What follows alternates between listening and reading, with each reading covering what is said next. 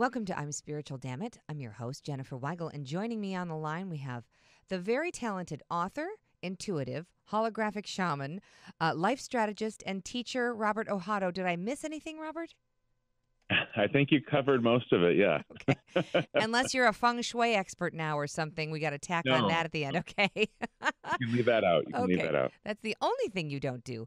But I also know you have astrology. There's so many things under your belt, and I'm just so grateful to have you on the conversation. So thanks for being here. Oh, it's my pleasure. Thanks for having me. You know, I am fascinated to know, and of course, because I've been inhaling your work for a while now, I know this, but to the listeners who aren't familiar with your journey, explain to them how you became clued in to all of your intuitive gifts. Wow, that's a huge question. It kind of evolved over, my whole life, really. I when I was younger, I had an insight into people. I just sort of knew what was making people tick very instinctively. And so when I remember being in Taekwondo, I was like 12 or 13. They called me Little Buddha because people would come for advice on relationships and stuff. And I would just have these answers for them. And I'm not exactly sure where that came from. It's just sort of an inner knowing. That's one half of, I think, something I think I really brought into this life with me. But at the same time, in this life, I had a very challenging childhood with two addict parents and lots of abuse. And I think that also formed a lot of my intuitive abilities as well, because I was always tracking my parents and wondering what next crazy might be coming down the pike. And so it's sort of a duality of trauma as well as just an innate wisdom, counsel, and both kind of that took me for a ride. And I've never, planned on doing this work or had some sort of agenda to become a professional intuitive and strategist and everything else that you mentioned that I do. It kind of found me, and it found me as I was trying to kind of figure out myself and also handle and deal with the patterns that had been kind of wired into my psyche from the trauma I went through as a kid. And so the gradual unfolding, and then there were definitely some moments where I would call them tipping points where I realized the universe was kind of saying to me, it's time for you to step into this and actually realize what your destiny's about. And I had to kind of surrender and step into those doors when they opened. And then it all just kind of in synchronicity led me to today, and it still kind of works that way. I find that the next door opens that I couldn't have strategized on my best day, but in the end, I can see how it's like the perfect door for me to serve people through. You know, it's interesting because the great Carolyn Mace, whom you teach with, and I know you're, she's like my spirit animal, right? Mine too. Yeah. She was talking about, we were having a recent conversation about the cape of chaos that sort of comes with our certain childhoods, right? And these capes follow us around, and it's a vibration that we could, if we're unconscious, continually repeat just because it's the familiar tempo, right? So for anyone who's not doing their human homework, for anyone who's not digging under the hood and trying to get to the root of these problems on why we might create chaos in our world just because that's the familiar vibration, or, if somebody had a really abusive childhood and they're not doing their homework, they might create drama in their relationships just because, wow, this feels a little too comfortable. I think I need to blow this up. I'm going to throw a grenade in the room and run out and just see how that feels. And then, oh, that's familiar. I feel better now. When they don't even know, they're unconscious that this is happening. Do you think that that's the case? I do in part. I think that's one interpretation of why our systems do what they do and why people, in spite of you and I, or even I look at myself sometimes and what are you doing, dude? Right. Really this kind of self-sabotage again. But I think what's true is you kind of touched on it just a minute ago. It's really our allegiance to what we know. That I think has a lot of authority in how we decide and choose. And I also think that said, we have to look at what it is we know, and what it is we know if we're coming from trauma is the way our psyche's adapted to meet the trauma to survive the best. And usually that's, the software we kind of download and develop as kids. So I could start naming patterns like the dependent pattern, or people that, end up shifting into addiction patterns to manage trauma. And it's because when we're that young, we don't have any more sophistication psychologically to understand how to be with trauma. I mean, they're just that's not available. And then Right. we just transplant that into adulthood, and it's the default subconscious kind of archetypal program that we have going for us. And until we are awakened to the reality and possibility that there are other options, then we're going to keep doing what we know. And so part of it is also learning that there is another way, and then giving that more, I think, trust that it will help you survive, thrive beyond what which is now I'm self-sabotaging. So I look at things like that almost technically in people, because it can baffle the logical mind to go, why would you still keep doing something that's harmful, or as you say, blow up the room with those grenades? Why do we do that? And it's the subconscious and where we're rooted and where we're coming from. The adaptations are so powerful, but they can be shifted, obviously. Right. I'm a living testament to that. And so, as are many of my clients, but it's an interesting thing to understand the origins of, and in this back then, the brilliance of the human psyche and what it developed to help you survive as a child just doesn't tend to work out in adulthood too well. It kind of turns in on you and goes a different direction and starts to kind of slowly kill you. Right. Right. And that's the thing, too, if you get into the cycles. I've recently met a healer. His name is Ken Wagner, and he was just a regular guy on a construction site, a construction worker, and he was struck by lightning. There was a lightning strike. The transformer hit, and boom, he was blown out of his shoes, kind of. And now he's a very powerful healer. So obviously his radar is a little different because he was literally, Right. shocked, right? And so with that kind of trauma, a lot of times it takes a traumatic event to tap in, those gifts tap in. And he was talking about any relationship that we have where there's a frustration element or a cycle, right? An abuse thing possibly, or maybe someone ripped you off, or someone's ignoring you, or someone's being combative and you just don't know why. He says if that's the case, it's a guarantee that the roles were reversed in another lifetime. And that is the only reason they would feel karmically justified to treat you that way in this life. At least that's the sort of pattern that he sees in relationships. Okay. And so he will then go into the layers and say, how many lifetimes? Is this psychic? Is it physical? Is it emotional? And all of these different things. And it's fascinating to watch him work, right? Because he closes his eyes and his hands are kind of moving, and everybody has their way. Do you believe that? Do you think that some people who give us constant challenges could be this karmic dance and we have to decide if we're finished with it? Or do you think that there are just some people that come in just to teach us a lesson and help us get stronger with our emotional and spiritual muscles? I think both are true. So I don't fully believe that every person that harms you, it's some past life karmic thing. I think it's possible. There might be some sort of, a mutual lesson that each one is on a soul contract level signed up to help each other out with.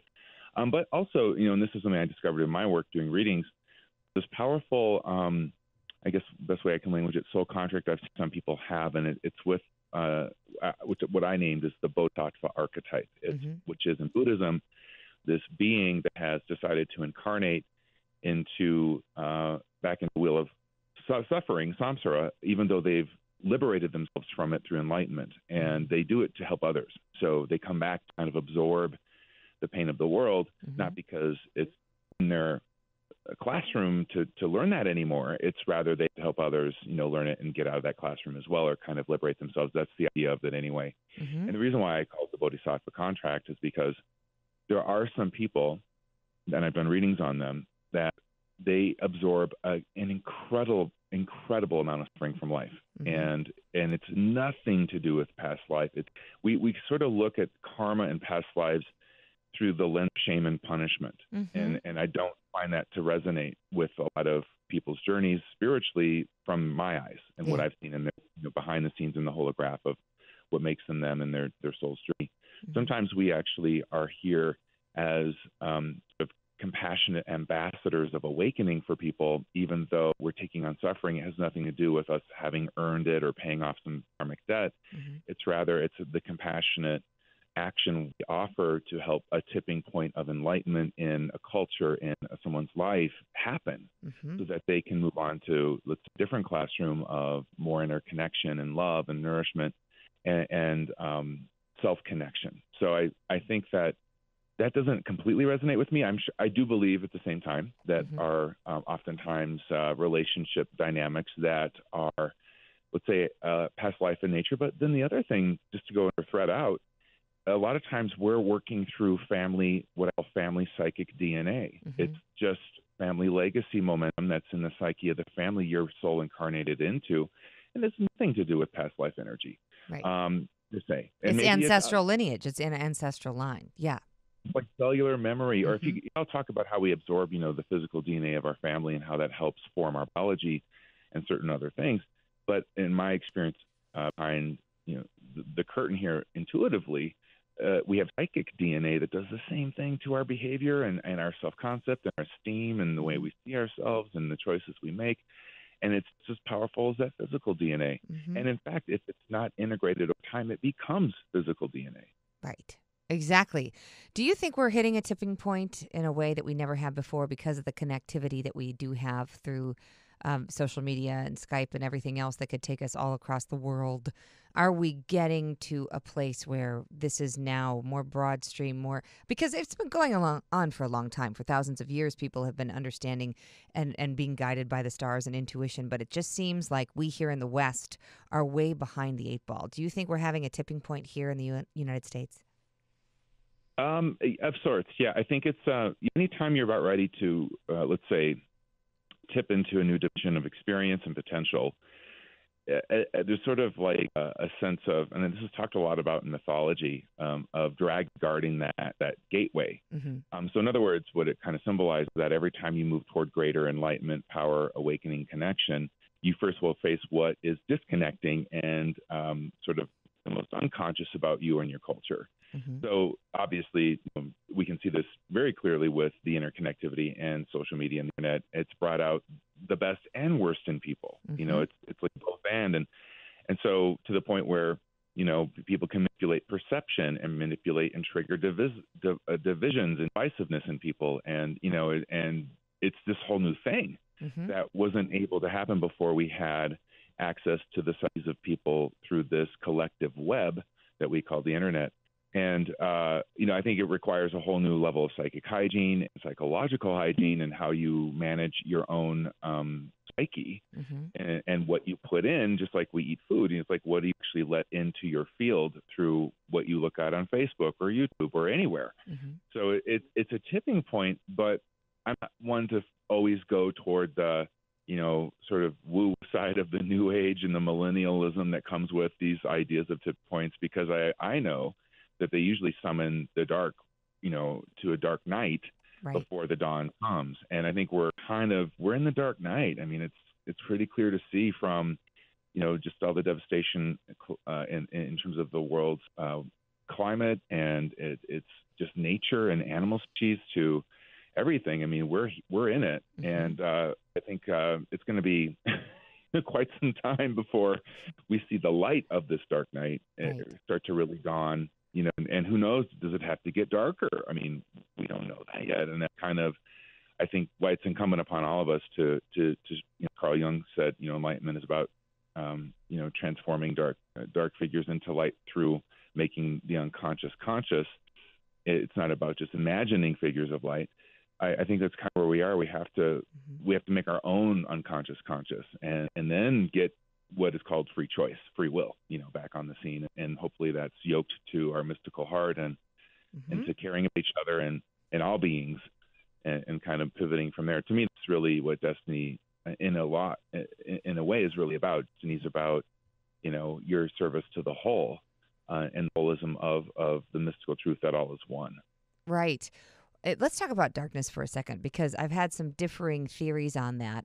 We recently had healer Pat Longo, who talks a lot about clearing your space and how you have to just get your space in cleanse it literally with sage and Palo Santo and whatever it takes to get all the negative energy out. It's something that we should do, she says, every 3 months in our home, in our workspace, depending on if people come over, even cleansing the space after they leave.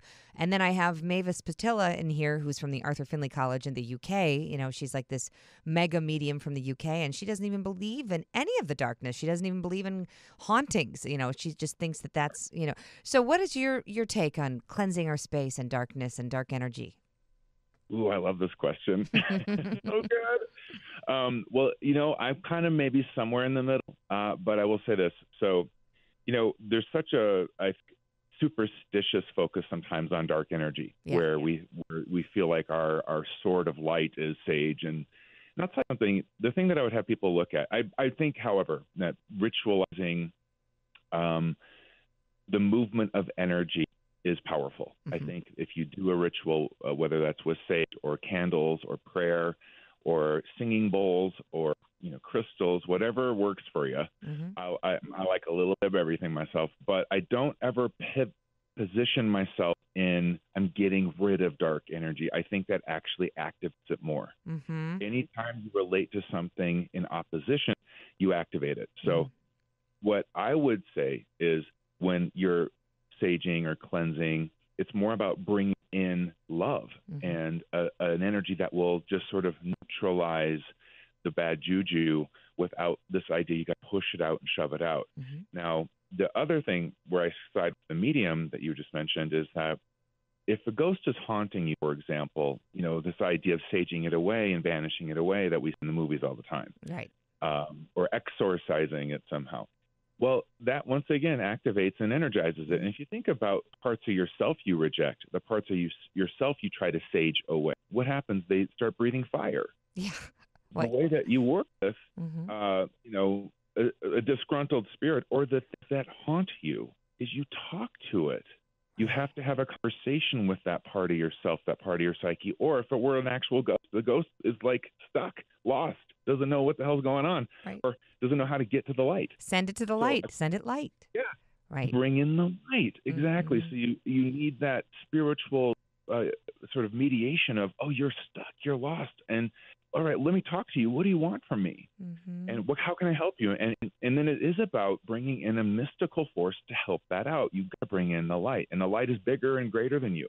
So that's also a metaphor for how we work with our internal dynamic being haunted, whether it's a dark emotion we don't know how to be with, that we think we got to sage out and, vilify instead of take in and go, what do you want from me? What's your message to me, my dear dark emotion? Right. And so I think, a lot of that polarization that comes in our culture translates itself into spiritual ideas of how we keep our psychic hygiene clear. Now, I am also not, I am going to say that you don't want to invite bad juju in your field. It's like sometimes you got to know when you need an SPF 100. Right. That's true. When an SPF 5 will do just fine, and you'll get a little bronzed and you get a little, vitamin D going on. So there is a discernment also about, not inviting bad energy into your life.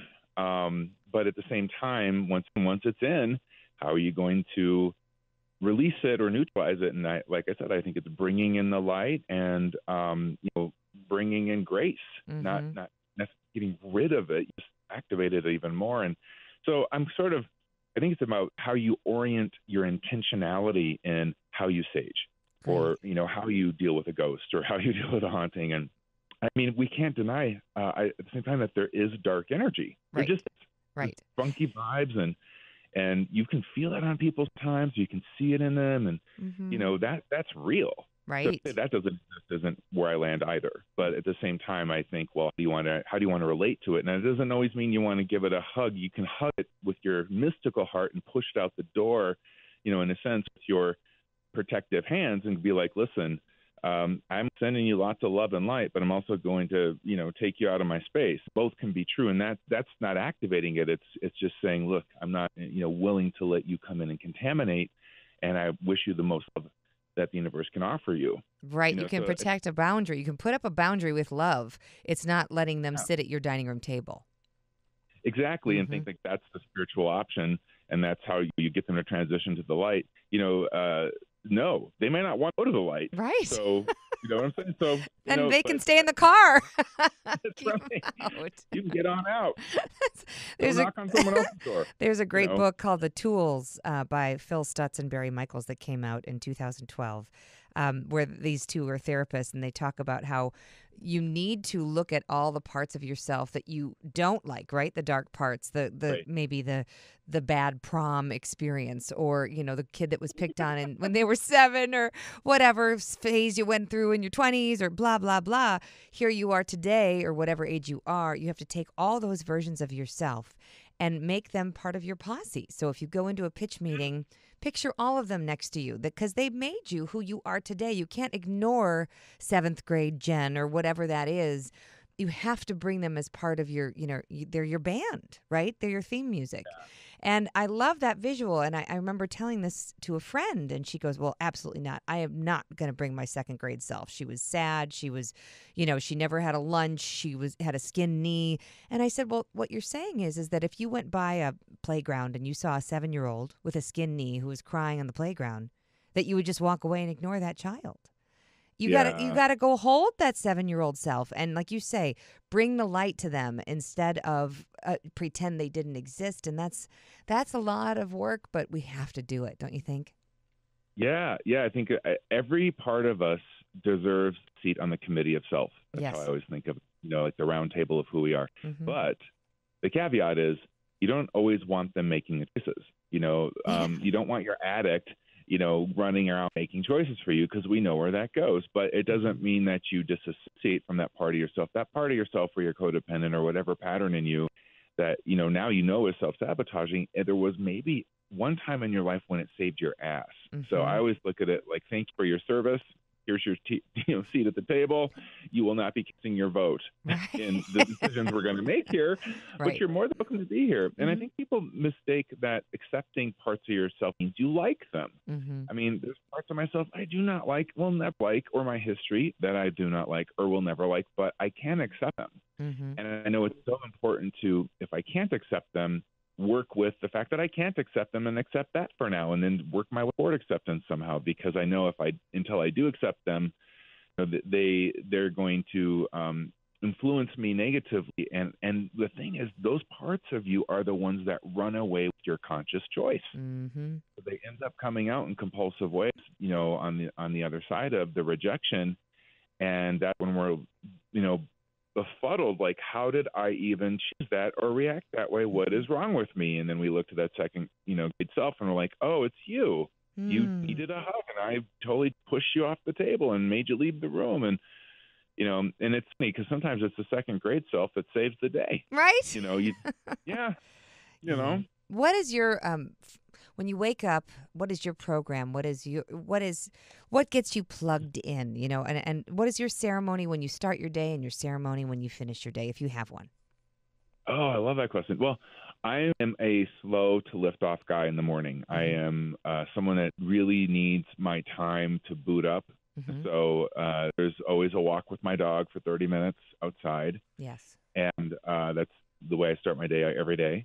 And a cup of coffee, and just kind of slowly but surely tuning back in. And whenever I wake up, though, I usually take like 5 minutes to kind of do a check-in with myself, like if I had a dream that night, or what am I feeling about the day, or where am I at? And then I kind of get up and get going, and then start the day. Mm-hmm. And then same thing at the end of the day, but I work, and then there's only a certain amount of bandwidth I have for this kind of work that I do professionally. I know when I'm maxed out for the day, and that's when I have to go, okay, I can't do any more in this lane. It's time to watch some bad TV, or it's time to go walk my dog again. I'm very athletic, so I've always had, some sort of athletic activity as a way to decompress or ground myself.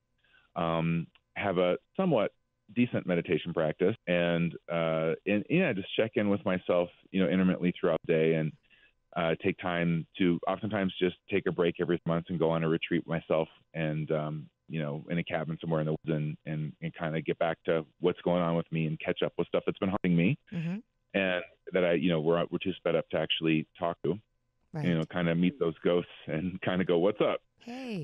So yeah, there's kind of and it's something that's still a work in progress for me. I mean, I think, your life systems of self connection and hygiene and psychic hygiene or something that's always a work in progress because, things are kind of shifting all the time. So I Right. try to maintain that balance. But I definitely have become much more aware of when I know I'm heading to imbalance or I'm in imbalance and when I need to course correct because I know where that can go. If left unattended, it's, it starts to get, funky. Mm-hmm. And I try to keep that balance going, especially when you're working within, like, as I do, the psyches of other people. Right.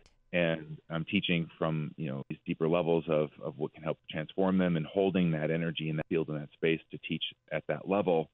You definitely need breaks, to kind of just have fun and remember the light. And No, it's yeah. true. And we get these energetic hitchhikers, as Pat Longo calls them, that sort of latch I love on, right?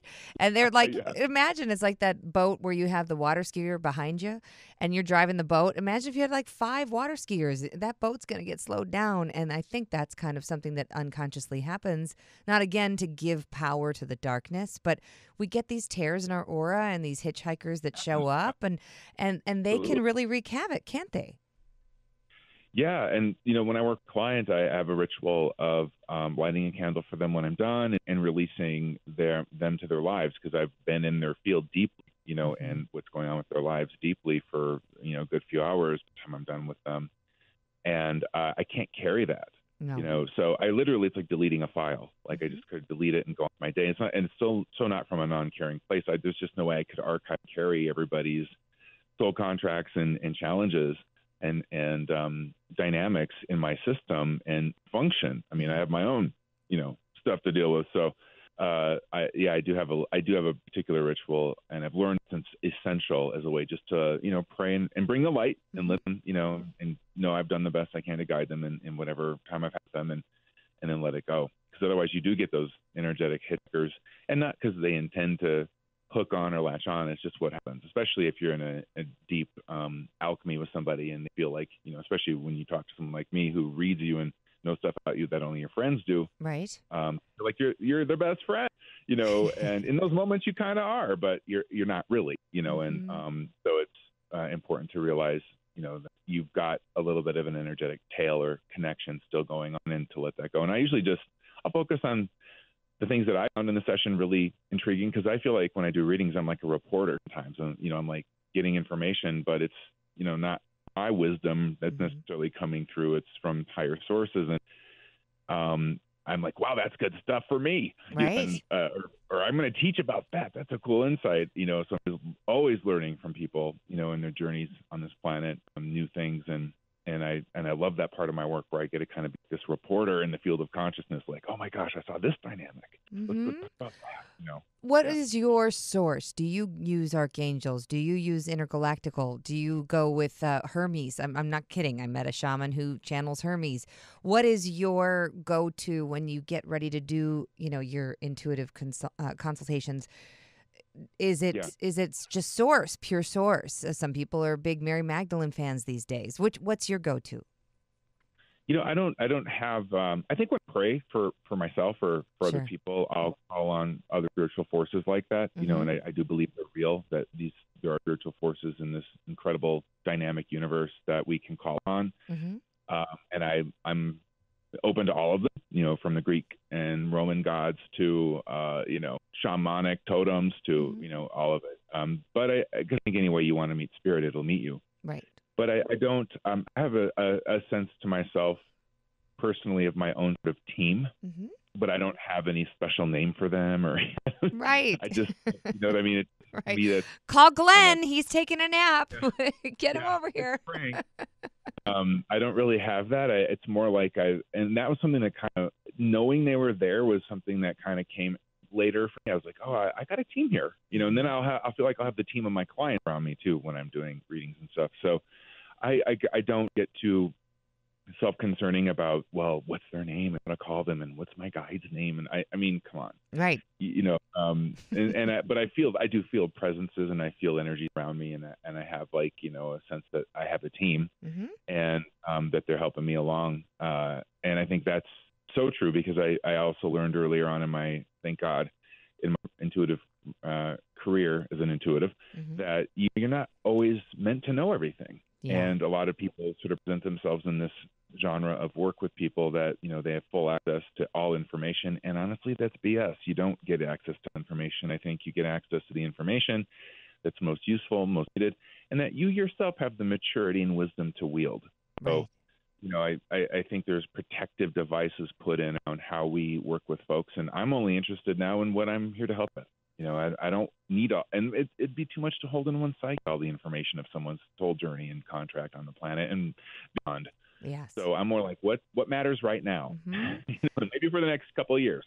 Right. And let's talk about yeah. right now, because you did a great video that I watched on Carolyn Mace's website, myss.com, that you were talking about where Scorpio was. And because I'm fascinated by astrology, but I don't know all the particulars, it was basically about its positioning. Now, I'm totally going to botch this, but I remembered the date. It was by March 8th. Something had to be activated and sort of in place, or at least initiated, for manifesting to happen. Is that correct? Am I translating that correctly?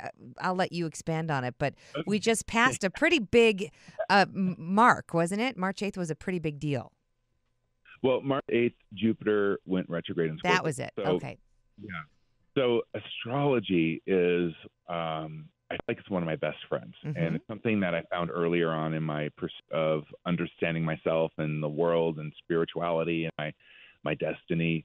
Mm-hmm. And it was something I immediately took to. But here's the thing that I have a challenge with astrology is most people relate to astrology from a medieval understanding of it. They're thinking of astrology from the idea that planets cause things to happen, and that sun sign defines their character, and that they should look in books like if Scorpios should date a Taurus, and I'm going to tell you all of that is BS. Like you cannot, it's so stinky. I can barely handle in the damn room. Good to know. But so let me tell you what astrology really is from my point of view. And certainly, anyone's open to disagree with me. And I've had a lot of astrologers come after me because I just don't jive with this medieval understanding when we don't live in the medieval times. No. We live in an intuitive, archetypal, and quantum age.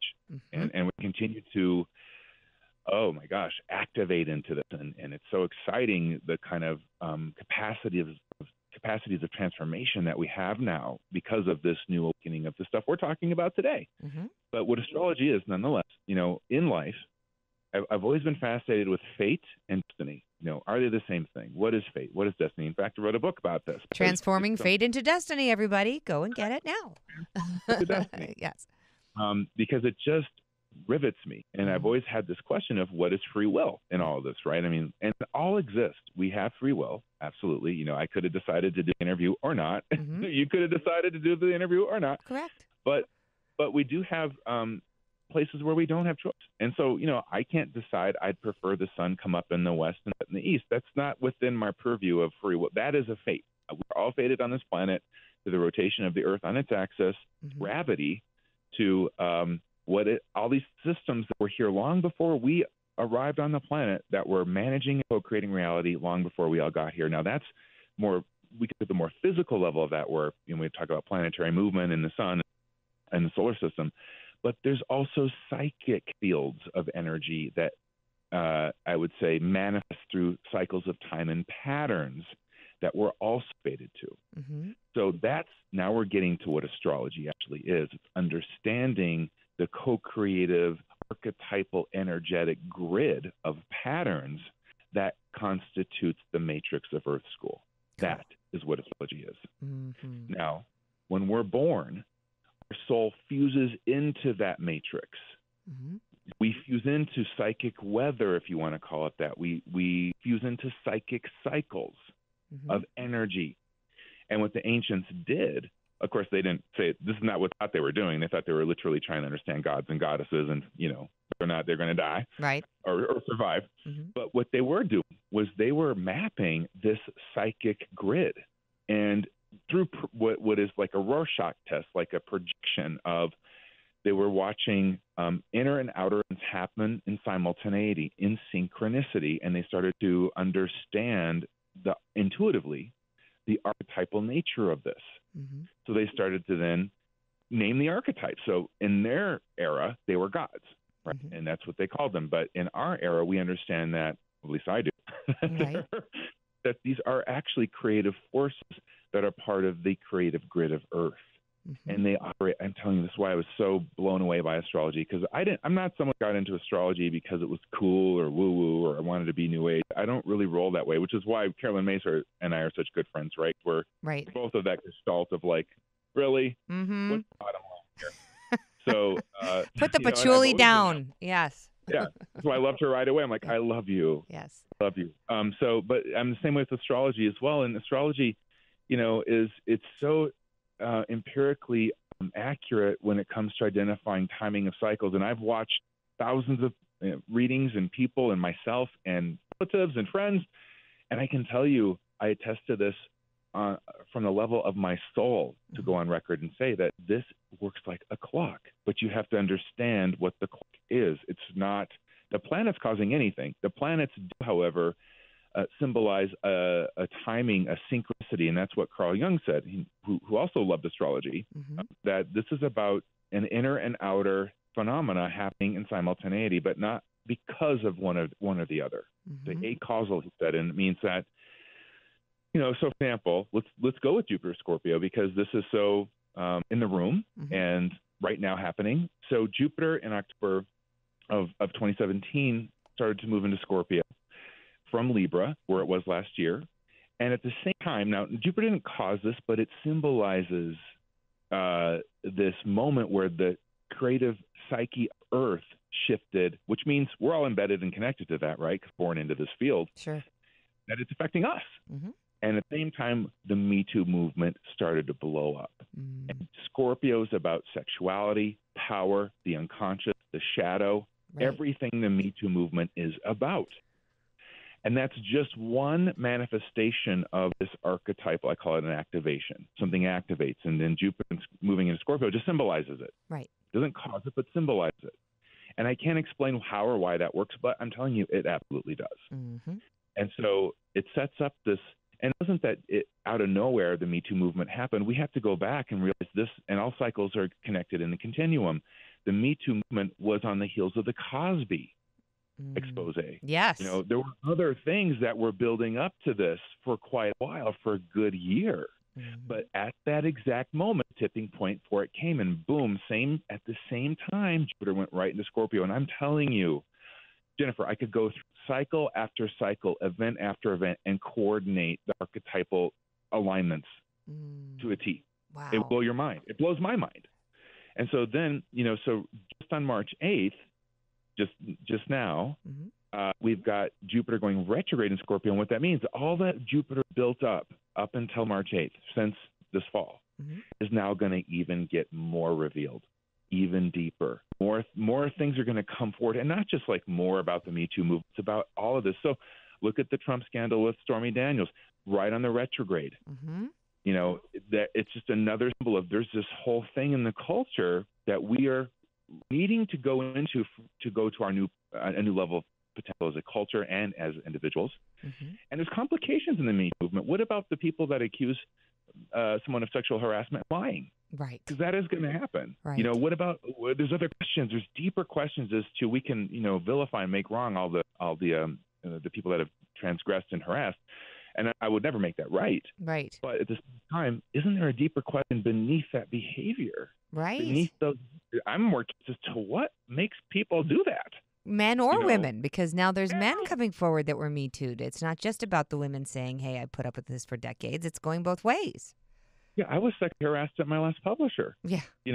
Somebody many times and in front of other authors. I'm just like, this is definitely something that crosses gender lines. It definitely, I would say statistically more slants toward women. There's just no denying that because of the patriarchal nature of the culture and, the way men are raised in their insecurity about the feminine half of their psyche and being confident in their manhood in a different way that doesn't split them up and make them want to go disempower women to feel powerful because it's about power.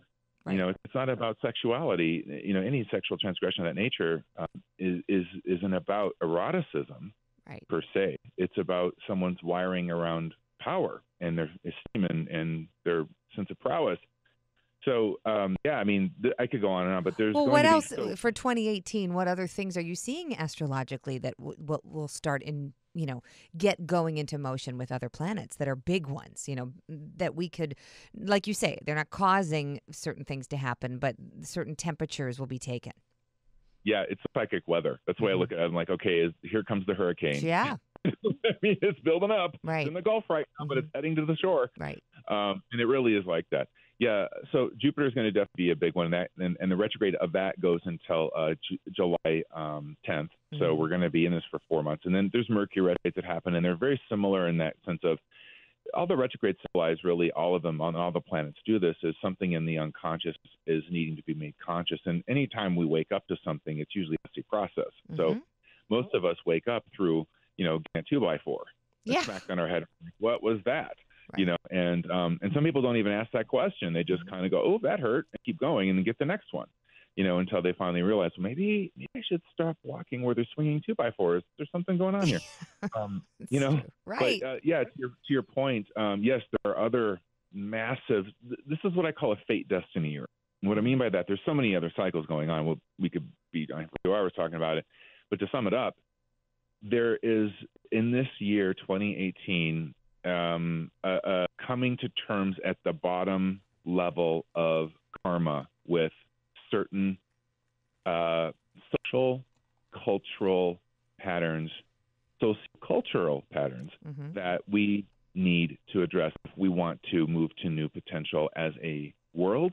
And so I'll speak on the behalf of the United States as a country. And one of the other cycles that's going to really, I think, bring this to bear is Saturn in Capricorn, which just moved to Capricorn in December, and it's going to be there for 2.5 years, but it will go great in April in Capricorn. And this to me is about, we can watch on the news right now and see all this political spin and spell and everyone over talking things sometimes, like they constantly do, in my opinion, on CNN. They just overanalyze this and that and this and that, and they miss other news that really matters. And then you go to Fox News, and it's a whole kind of, from my point of view, way of looking at reality through a certain lens to protect tribalism that they empower over there for the political right. And everything's filtered through that kind of divisive tribalism, and therefore the news follows suit. Well, we can do that forever and watch the Rome burn, but at the same time, the point is Rome is burning. And so, can't escape basic karmic results. Karma just does what it does. It doesn't care if you're Democrat or Republican. It doesn't care any of that. These are just sort of universal, even I'd say mystical laws in motion that are there for us to learn and wake up from. So, we all are guilty to some degree, I think, of our bias and our tribalism and our positioning into what truths are convenient for us, and staying away from the ones that aren't. And at the end of the day, karma keeps churning. So I have a feeling the fate and destiny year, one of the sides of it is lots of karma that's just irrefutable. And if you don't get on board with realizing the consequences of certain cycles, energies, political positionings, then you just keep suffering until you finally do get on board with it and go, wait a minute, maybe one of the ways we stop school shootings is through different gun laws. I don't know. Maybe. Yeah. Because the ones we have now, they just keep producing this karma. Right. That's just what's true. There's no spin to that. It's not an NRA point. This is just the cause and effect. It's equation. Yeah, it's a karmic equation. And then you go to other countries that don't have similar, laws and gun issues, and you go, well, why do they have different karma, like Australia? Right. Okay, well, they got rid of the guns. That's interesting. I mean, So, I was at the UK, and the police officers have clubs. They don't even have guns. I'm like, and that's just the way it is. The rest of the world, we look like mad circus to the rest. I mean, I go to Europe all the time, and when you look back over the sea, you're like, oh, for America. I mean, and I love my country. I love everyone, and I love everyone here. I mean, I think everyone has a right to be here, and everyone's point of view is valid in the way it's valid, but karma is karma. So there is that kind of in motion this year, that kind of karmic momentum building. Yeah. And I think that's, with Saturn in Capricorn, the next 2.5 years, going to be very interesting to see, because there's a lot of stuff down in the fall in synchronicity with our election cycle. I mean, and I looked ahead and I was like, ooh, November, holy crap, all the different activations through the planets. And I was like, oh, wow, this is going to get real. So, Does the no, planet for say anything about whether Trump's going to have 2 terms, or I know, because I know this is all karma. This is all, we're here this, because of what no, happened. But I'm just yeah. curious. I would find it incredibly unlikely that you would even get through the rest of this term for the most part, because there's just, the way I look at it this way. I mean, I obviously, I'm a registered independent, by the way. I don't side with the party because I know better to get into that polarity. If you're in that polarity of tribalism, you're already screwed, as far as I'm concerned. You're likely not thinking for yourself. Right. You're, triggered and spun by political base. And you're not going to then make the most holistic, intuitive, heartfelt, mystical choices about policies and what policies you vote for and support, and the candidates that can carry the torch for that. Right. So I'm not a fan of the two-party system at all. I think it's part of the sickness that we're in as a dysfunctional culture. Having said that, I do think that it's like living in this question. Don't we as Americans deserve better politicians, period? I mean, we're like battered wives. We're like, well, that one's good enough.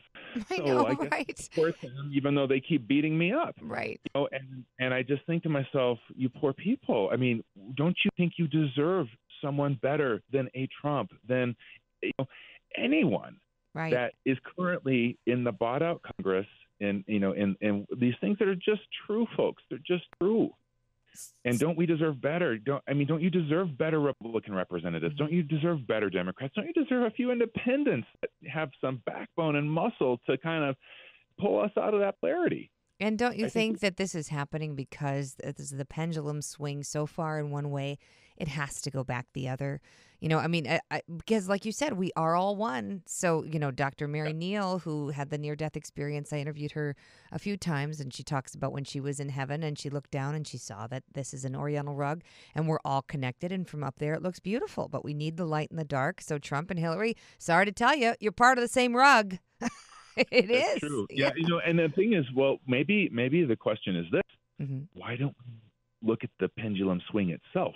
Right. Why do we have to keep swinging? Maybe we can come to an equilibrium where we don't swing to such extremes, because that, I think, is also endemic, the problem of the polarized political groups of Democrat versus Republican. What if we actually had a really good independent party that stopped that pendulum from going wacko and into territory that, there's some bottoms you don't come back from. Right. And I think people need to realize and remember that, because I remember, people were, dumping Hillary and voting Trump because just out of protest voting or not voting at all or whatever. And I thought, there's some bottoms you don't come back from. That's right. I mean, ask any dead addict about that. And you'll realize that, be careful, because there are bottoms we will not come back from as a nation. We have hit some bottoms already, and I don't think people realize, because most Americans never leave the country. They're American-centric in their worldview.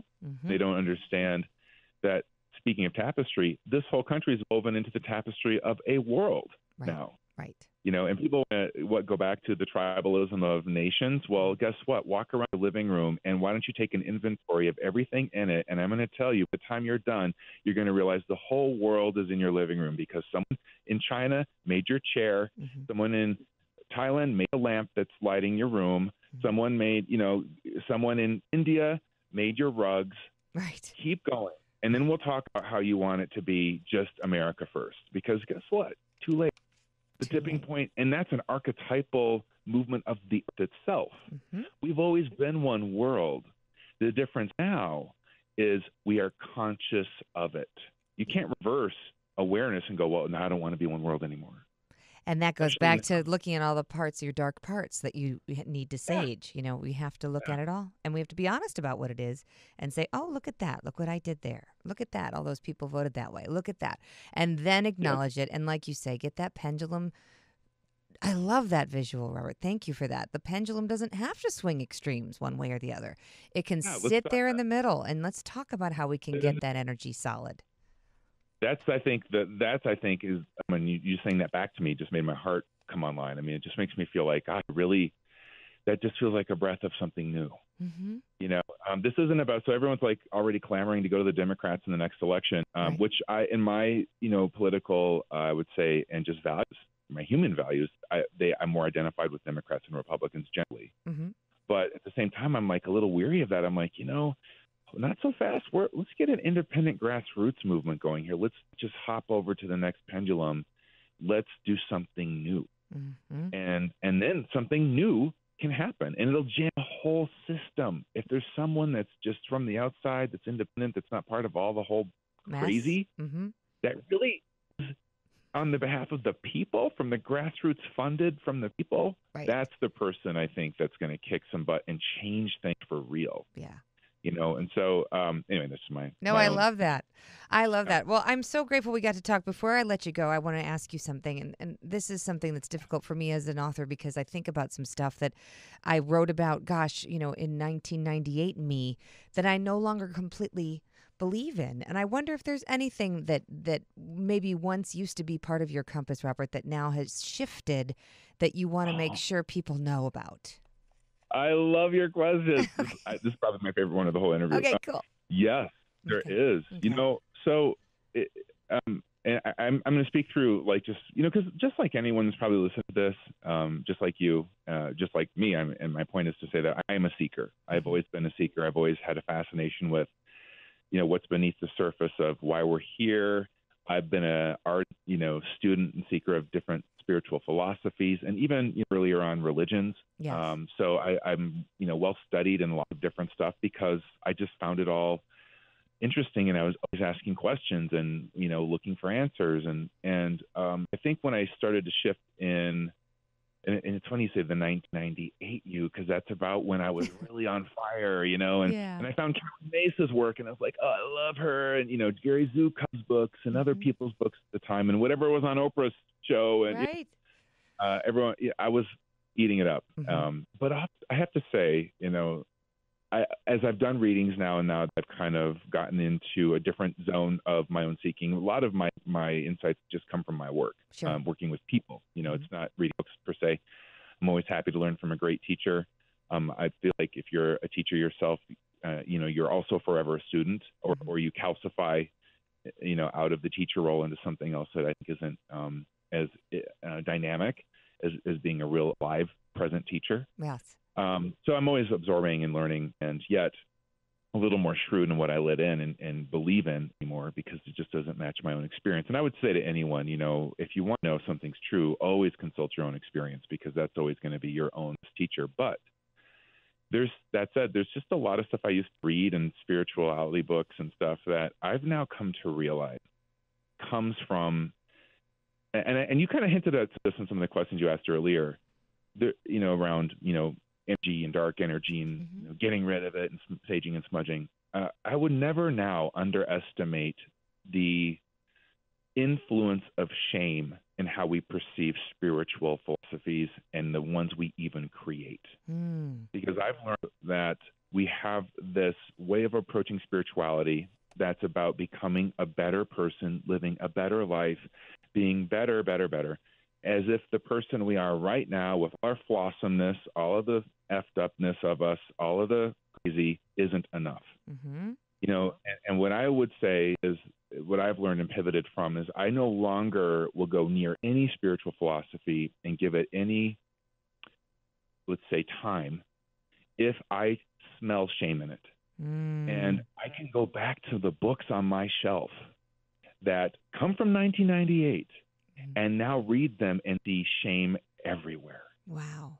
So for example, Gary Zukav used to talk about in Seed of the Soul, which then was like a Bible to me. Yep. About how animals on a soul level of hierarchy are trying to graduate up human incarnation. And I can't think of any other bigger piece of crap. Because I'm telling you right now, my cat is one of my incarnated master guides, and she is on my ass when I'm about ready to make a bad decision. Right. She looks at me and she's like, really? You're going to do that again? Yes. Yes. I'm like, okay, fine, I won't. But my point is, or elephants or dolphins, these beings on the planet that I think carry the wisdom of the whole Earth's memory and heart and soul in it. And And Totally. to assume that somehow on a soul level they're lesser, it's that whole dominator model. It's the filter of the patriarchy. It's the shame, and this idea that spirituality is this journey of perfection of the soul is perfectionism in spiritual language. And perfectionism is a pattern that we all have in our psyche as a way to combat and defend against shame. Right. What I've really learned, and it was a huge pivot for me around 2013, 2012, 2011, somewhere in there was a few years where I just really started to get that so much of our ideas of spirituality are violent to our nature mystically, Yes. which is to say they violate this fundamental truth that I've come to know, is that we are already enough, will always be enough. There is evolution of the soul. I think there's evolution of humanity. Right. That is true, but it has nothing to do with worthiness. Nothing. Right. So even the law of attraction, positive affirmation philosophies are all about be positive, good things will happen. It's shame-based.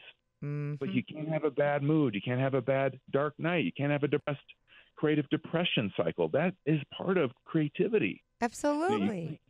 You can't have these things and attract good things. That's BS. I've had great things happen to me, even though I'm sometimes in the most negative cycle ever. You know what I mean? Totally.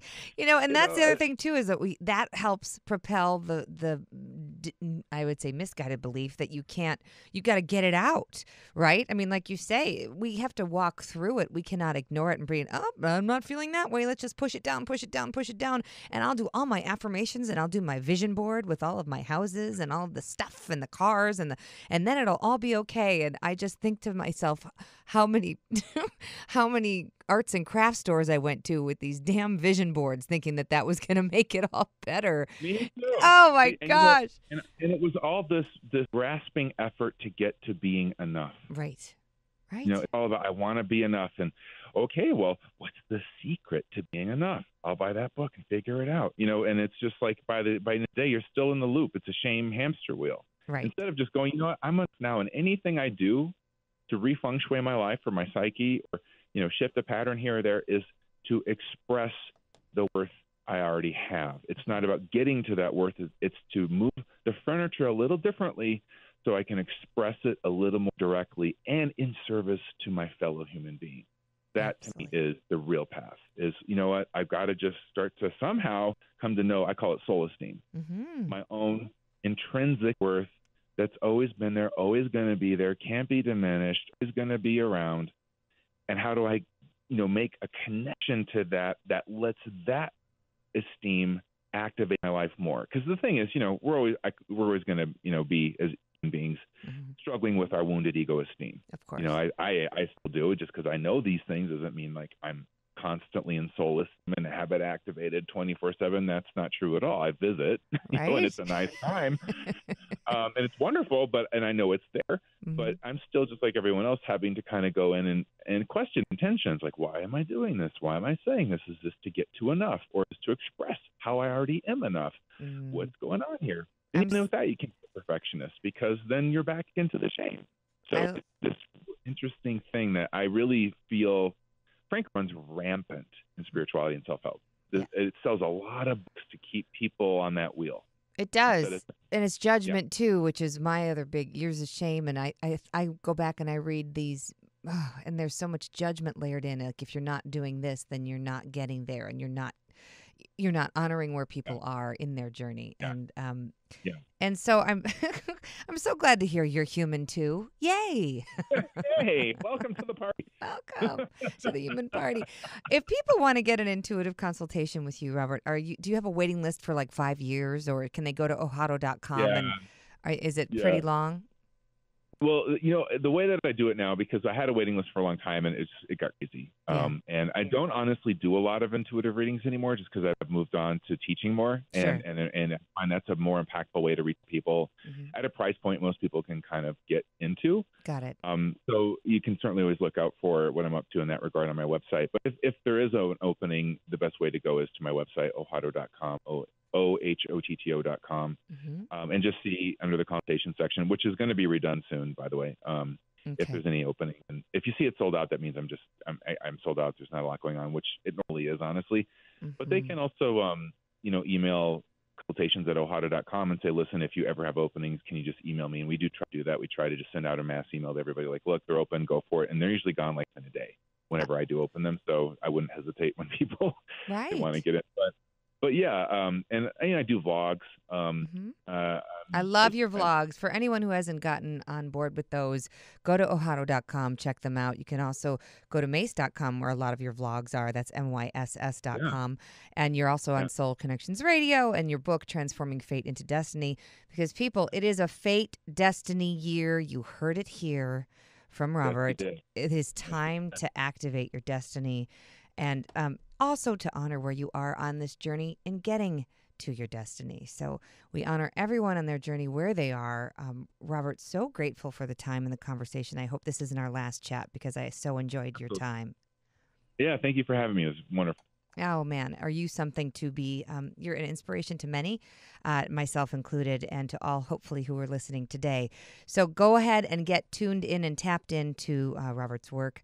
Get the book, Transforming Fate into Destiny, and put that one on your nightstand immediately. And please, as you stay spiritual on your journey, treat others the way you'd like to be treated. I'm Jenniffer Weigel, and you can find out more about me at jennweigel.com. And for all of you listening, stay spiritual, damn it. Stay spiritual, damn it. Stay spiritual, damn it. Stay spiritual, damn it. Stay spiritual, damn it. Stay spiritual, damn it. Stay spiritual, damn it.